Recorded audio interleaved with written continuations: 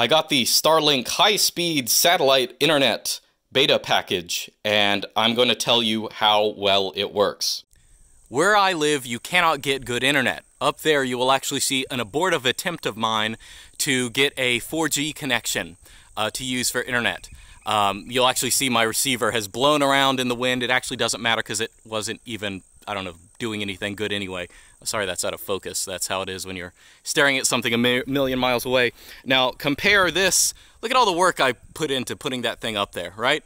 That thing is producing nothing, whereas this stupid-looking whiteboard, this thing is Starlink, and it is actually, it's actually giving me good internet. I will show you the speed tests for that in a second, but while I'm out here, let me go ahead and show you how this works. Well, it really just sits there. Notice that it's on the ground. It just needs some clear sky in front of it. I plan on putting this on my house when I get the chance, but weirdly enough, it works well enough just on the ground that it's basically fine. It looks like again, it looks like a stupid whiteboard, but don't laugh at it because it cost me 500 bucks. Starlink, of course, in order to get the introductory package with all the equipment, which is only this and the router, basically, that's $500, and the service is $100 a month. Some people will complain about that. If you are in a position where that sounds like a lot of money to get internet, you're probably an entitled brat, frankly, because I don't know, in most of the world, including here, $100 a month for internet, that would be like real internet that you can actually watch stuff on and do stuff on. That could be, I don't know, transformative. Let me show you the instructions for Starlink and, you know, how it works. Here are all the Starlink instructions, and they actually totally suck. I'm usually the kind of person who, whenever I buy something, I immediately throw out the instructions. But in the case in this novel, transformative technology, I kind of wish there were more information because this is not sufficient for you to know everything about it. But the easy part is you plug everything up. You saw the receiver. I'm going to show you the router in a second and the speeds and stuff like that.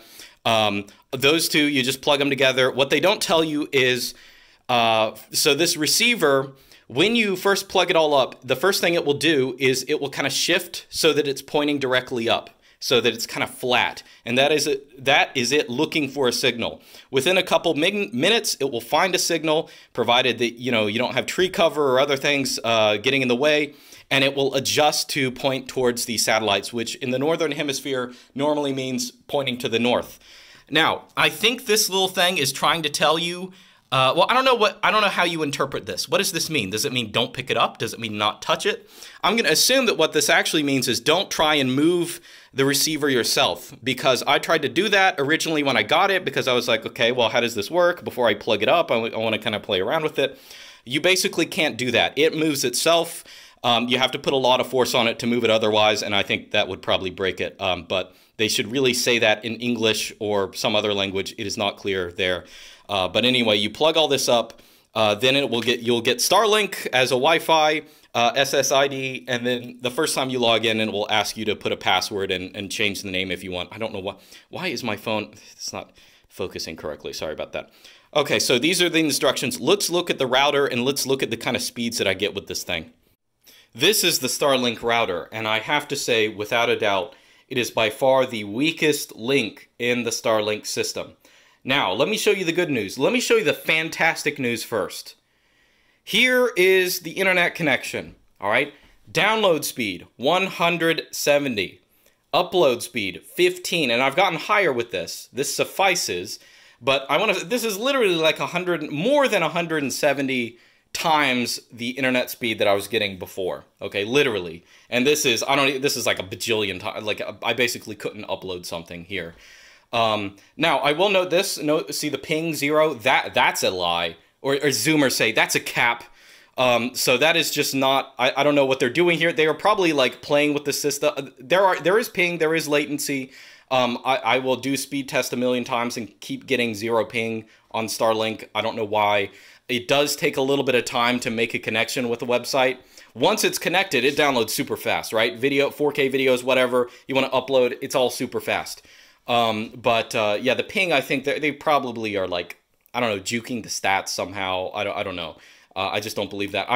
I'm not a video game kind of guy, so I've never tried playing an online video game, but I suspect there's going to be some kind of latency, even though that ping says 0. Okay, So that said, what's so bad about the router, Luke? What's your oh my goodness, that's fantastic internet. Why are you complaining about the router? Well, that actually makes me want to complain even more about this router, because the way I view it is that if you have this new radical new technology that has the potential to bring internet to everyone, blah blah blah blah, it's transformative. Okay, the issue with that is that if you're going to give someone a router, give someone a good router that they could use, build things on, edit, at least configure and troubleshoot and stuff like this. Here's the issue with this router. Okay, look at these buttons on the front. Oh, just kidding, they're not buttons. They're not indicator lights, they're not anything. They're just decoration. Where's the on and off switch on this thing? There is none. You unplug it. Like if you want to reset your router, you got to unplug that thing. Okay. Actually the only indicator light is on the bottom, like that light there, like is for if you have a connection, which is just absurd. It's like, why even have it?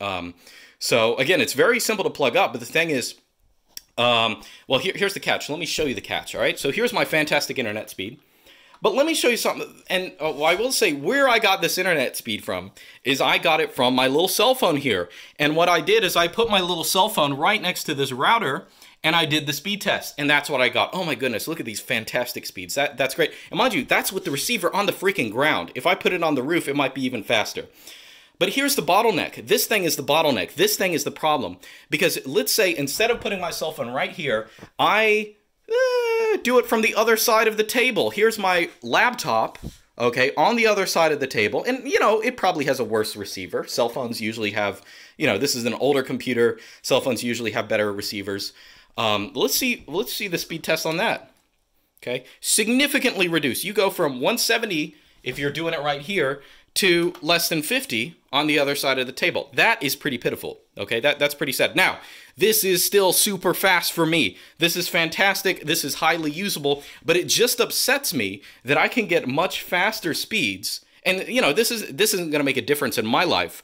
But if other people are using lots of, you know, if you have lots of people in your house using this stuff, like you lose that much data just going over the length of a table, that's pretty pitiful, okay?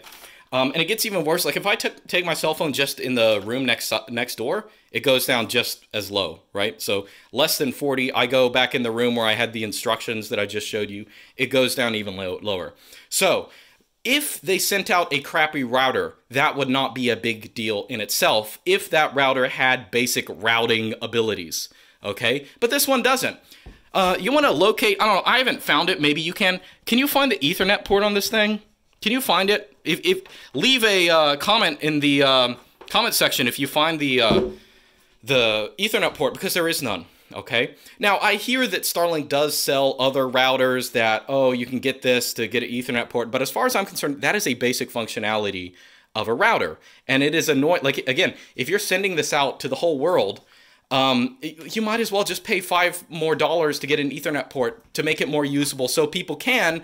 If your receiver or if your route, you know, your Wi-Fi signal that it sends out is crappy, they can just hook their own routers up there, right? You can use it better in a business or a big building or something like that. It becomes much better. Here, it's no problem for me because I'm just like in one room basically. This is the room I use the internet in, so it's no problem. But it just annoys me where they could have easily fixed this problem by having basic like have a freaking Ethernet port on that, but they didn't do that. That is just freaking annoying.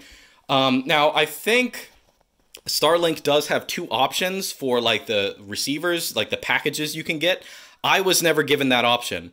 It could be that the other one that they send out, maybe it has an Ethernet port. I don't know. All I know is I was never given a choice, and I paid $500 to get this, you know, piece of junk that doesn't have even an Ethernet port on it, and that upsets me greatly. Okay, so but it gets worse from there. Okay, if you want a router, I mean, you know, everyone every once in a while needs to change their router settings. So I, for example, when you first connect to this thing, it will ask, what do you want to name your Wi-Fi network? Okay, what password do you want to give it?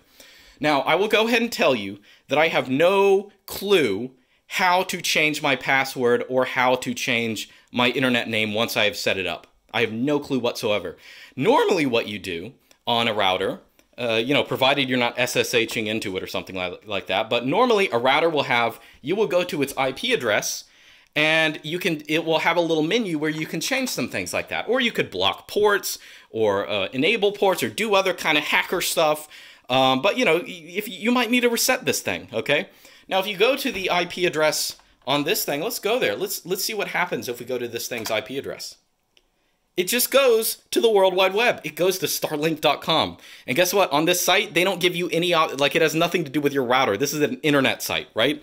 You're not going to be able to change your router name or password or anything like that, reset it. I have no clue how to reset this thing. There is no, like, you know, there's little, I don't know, little holes that you can put a pin in and, like, reset the router and all its data. There's none of that here. So, you know, if I forget my password or if I want to change anything, I have no idea how to do that.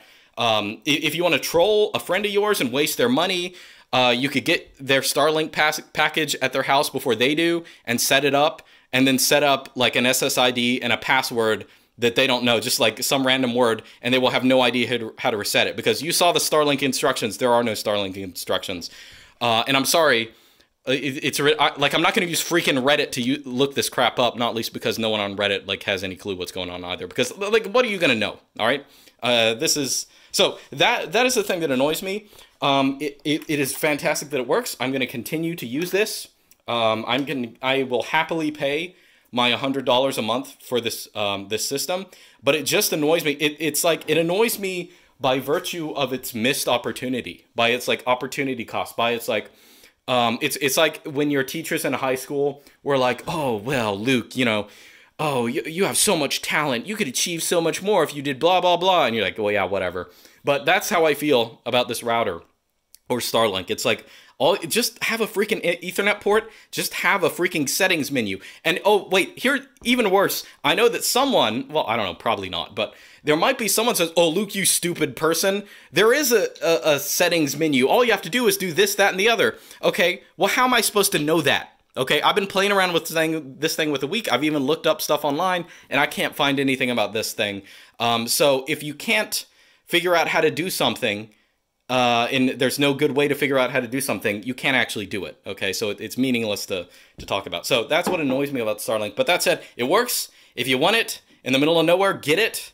I'm not vouching for it not being like a secret webcam in there that's like taking pictures of you and sending them back to Starlink HQ, but you know, it works. That's all I can say. So that's it.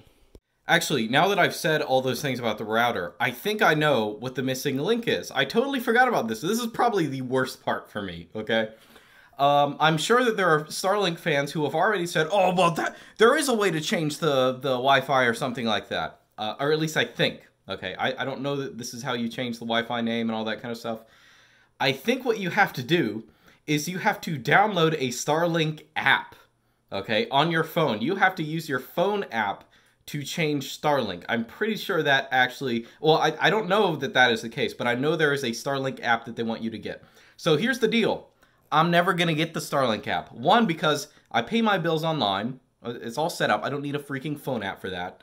And two, in order to install the Starlink app, as usually is the case with all these apps written by idiots, they don't publish APKs. You can't just install it. What you have to have on your phone is you have to have Google services, and you have to have Apple services, and you have to use Google Play and all that kind of crap, okay? So I don't have Google on my phone. I'm not going to get Google on my phone. If Starlink is a monitoring device, so be it. But I'm not going to be a part of Google's monitoring device, all right? So the only thing that Google knows about me is the videos I put on their YouTube. That's about it. So I'm not going to get that. And that is like peak absurdity. That's modern technology actually for you. Because instead of making things simpler, instead of making things so that anyone can use them, and you might say, oh, everyone has a cell phone, oh, everyone, you know, is monitored by Google and has Play Store and all this kind of crap. Well, I don't. Okay, lots of people don't. And there's no reason to provide this extra, like, I don't know, this extra unnecessary layer, like, of a cell phone app where, you know, you could just have it like every single other router. So if that is the case, I don't even know the cell phone app does all this stuff. I'm just going to assume that that is what they want people to do. Okay, and that actually goes, you know, I should just, you know, I'm going to declare that this is now a new video, okay? I'm going to cut this up. I'm going to put this video up tomorrow, but this is going to be the end of the Starlink portion, and I'm going to start a new video right now.